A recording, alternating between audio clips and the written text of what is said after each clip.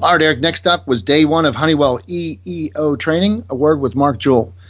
Briefly, you're going to tell us about it, and I can't wait to meet Mark. I love his participation with Control Trends, and he's getting behind us and sharing our information with his community. But the sales information that I saw in his training course I think it's very important for everybody in the business to realize that there's new things going on, there's new technologies, and just as important, there's new sales techniques, and there's new presentations, and there's new styles. And the days of the PowerPoint are kind of fading; they're never going to go away completely. But spreadsheets that are talking and going right to connecting to videos, and just there's a whole advanced level of selling that's happening around us. And one of the cool things I saw from Mark's video is just that sometimes we're aiming at the wrong people. We're trying to sell energy efficiency in numbers and cents, and we're missing the biggest part of the person's is their heart and soul. They're losing money, but not just simply because they're not energy efficient. It's because they can't get something else done.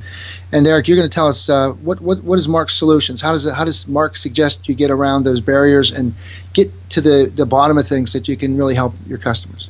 Well, let me just start by saying we met Mark the first time he spoke at Honeywell Momentum. He has been hired by Honeywell to work with their distributors and systems integrators. I mean, if they're, I can give you, that's, to me, Honeywell has great products, but in and of itself, Kenny, I mean, just to have access to Mark Jewell is worth its weight in gold, that EEO program. So, Mark does day one of it. And, hey, listen, let's just have Mark tell you a little bit about day one with EEO. Mark?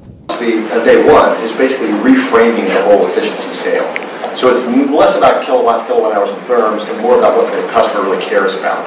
Maybe it's productivity, maybe it's decreased scrap rate, maybe it's increased milk production, maybe it's something else that you really care about. It tethers the emotion to the decision and then backs up with financials. So it's a really packed day. Yeah, and as you can tell, Mark's big thing is he's talking about reframing, and I think one of the messages he took away is most of us as controls guys, we focus on the technical.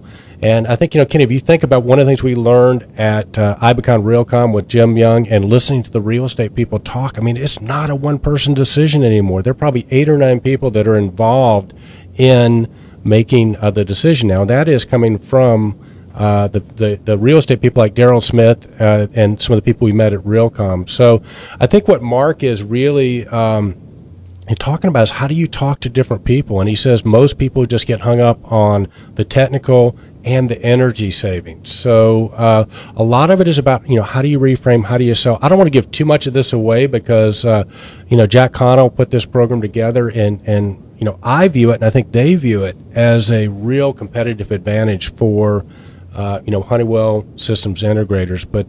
But hey, I did get a chance to catch up with Jack Connell too. So Jack, why do you guys do this? Tell us a bit about why you're doing this and what do you have to say about the Honeywell EEO program? So energy and environmental optimization is a program designed to help contractors grow their business using energy as that value-based proposition as the way to make growth. Honeywell is interested in investing in helping the contractors to grow their business. That's basically the bottom line. Okay, so Kenny, I mean, I think you can see from what Jack is saying that they put a lot of time and energy into this and a lot of resources. It was a really, really good 3 days up there. There was no fluff. It was very rigorous. We all wound up having to do presentations. There were real live scenarios that we worked through. We had to go through not only the energy analysis, but the business analysis and the payback analysis. And actually, one of the things you'll learn there is simple payback is a fool's errand. So, how do you talk internal rate of return, modified rate of return, those financial numbers, and how do those make sense? How do you look at somebody's lease to figure out how they can actually get these systems financed from their tenants? It's just a wealth of knowledge. These courses are filling up very, very quickly, Kenny. So what I would recommend you do if you are a Honeywell Systems Integrator, reach out to your Honeywell Systems Integrator distributor. Tell them you're interested in attending one of these programs. And I think the flow sort of goes like you do the EEO. You get a day with Mark Jewell. Mark's not inexpensive, and that's kind of like going to college.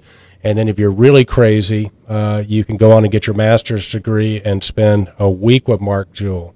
But that guy is just amazing. He's awesome. So is Jack. So I can't say enough about this program, Kenny. I think this is the difference now is going to be the people that can communicate the value, and not just the energy savings, but the value of a system. And Honeywell has done a great job of putting this in a frame that's going to give you a huge competitive advantage. So be sure to reach out to your local Honeywell Systems Integrator distributor. Get to one of these classes.